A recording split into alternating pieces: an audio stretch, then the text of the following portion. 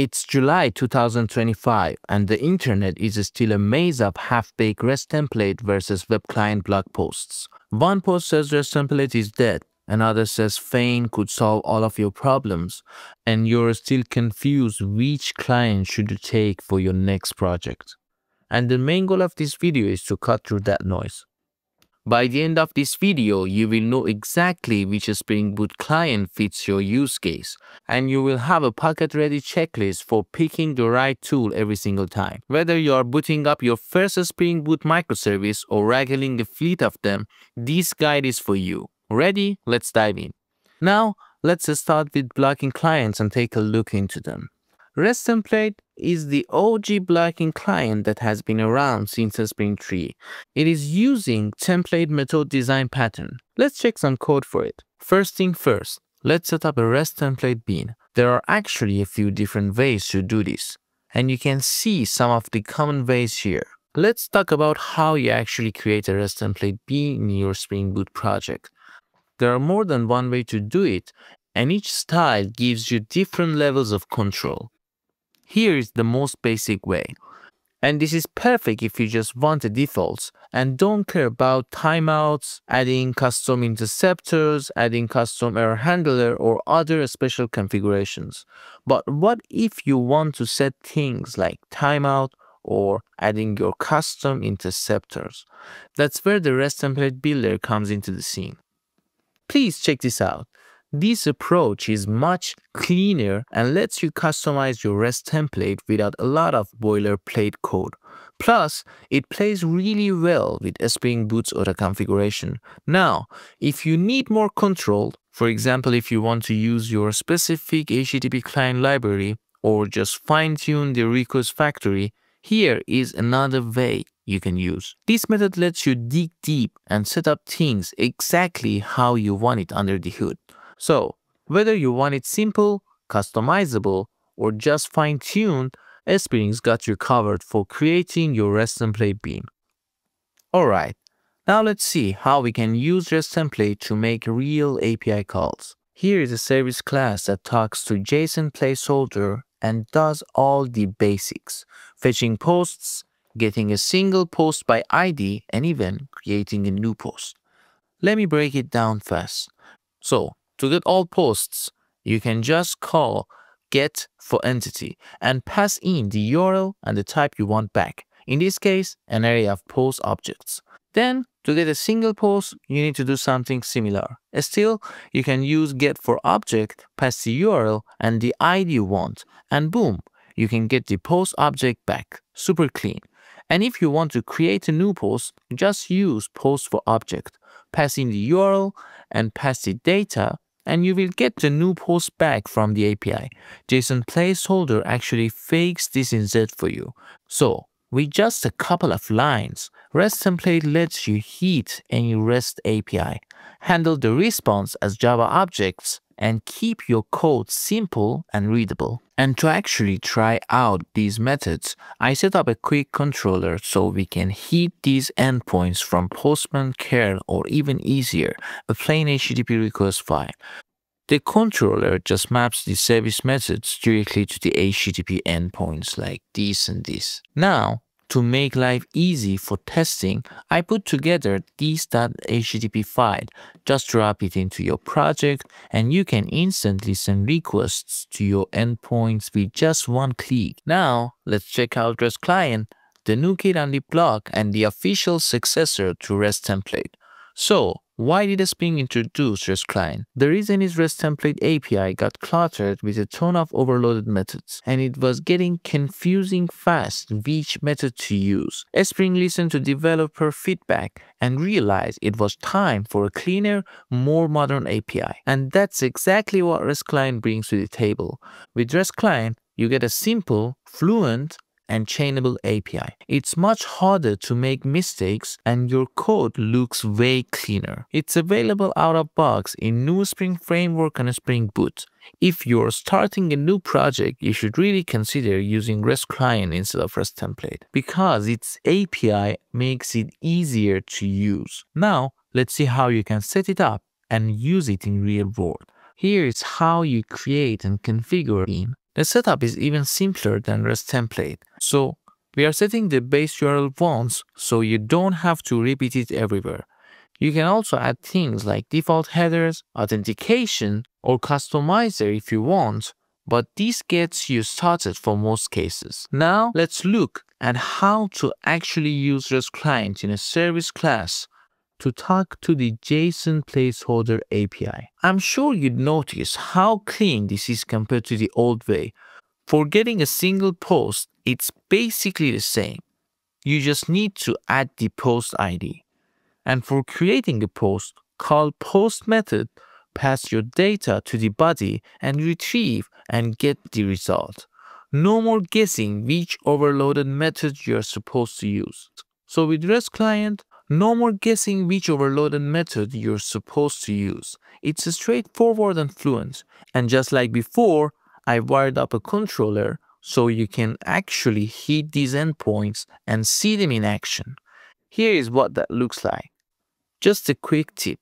RestClient is still a synchronous, blocking client just like RestTemplate, and the fact that it is synchronous doesn't mean it's a bad client. It's a very good client, and I would say for most of the cases it's a perfect fit. And remember, RestClient is the way forward.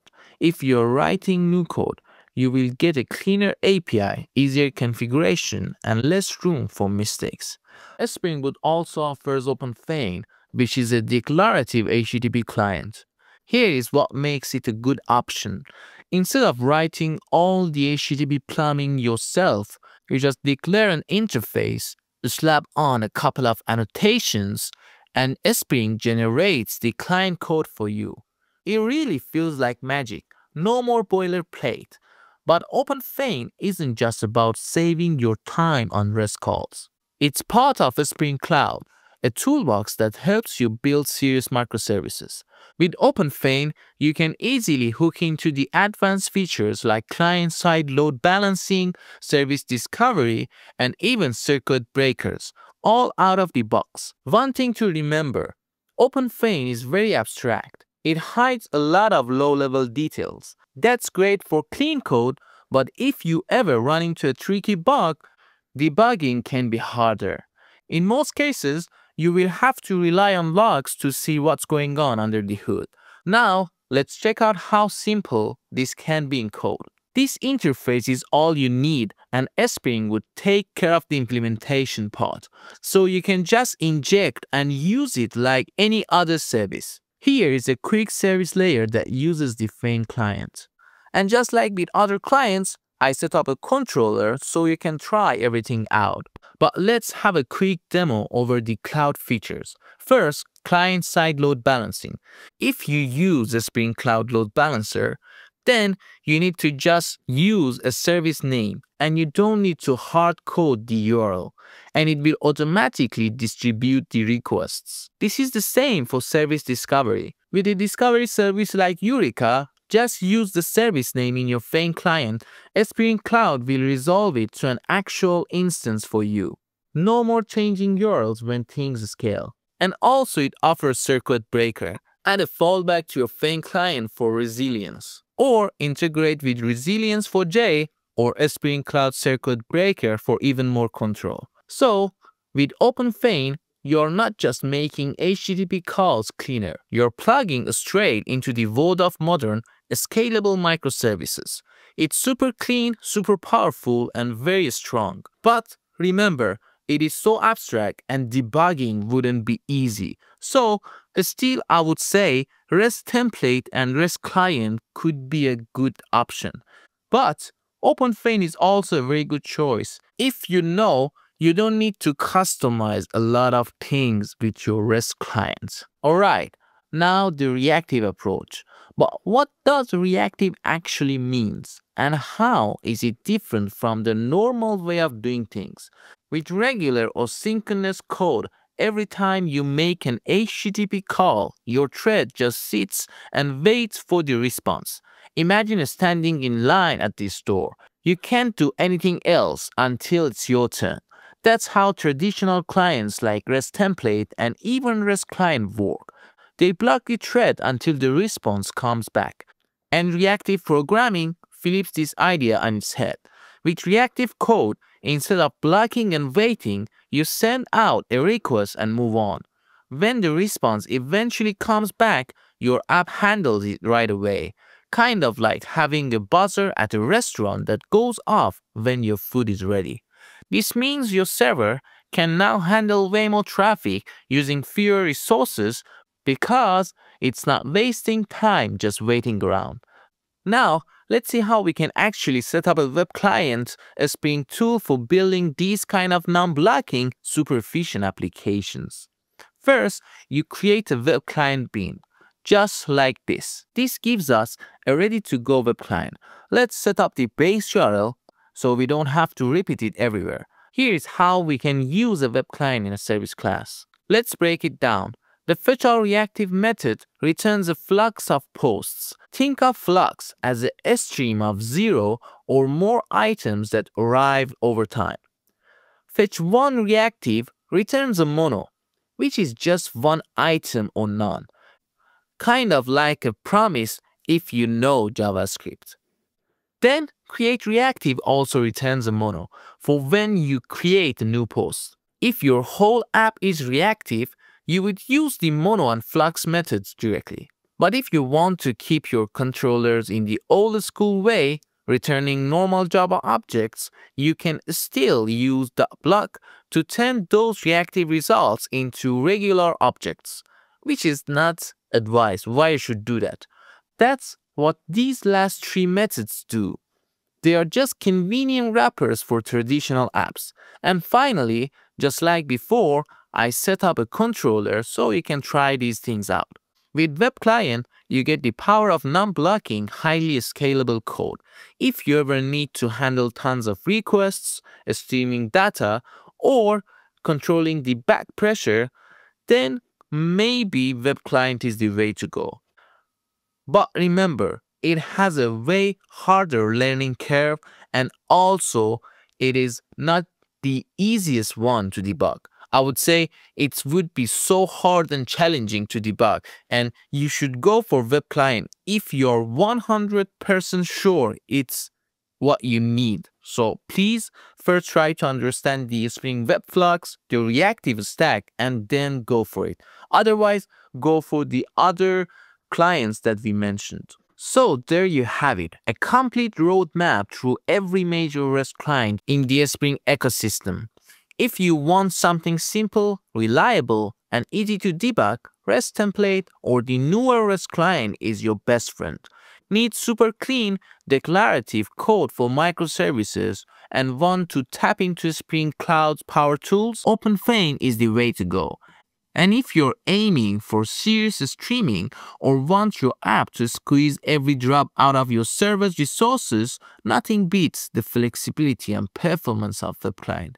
Remember, there is no single best choice. It all depends on your app's need and your team's comfort with blocking versus reactive versus declarative code.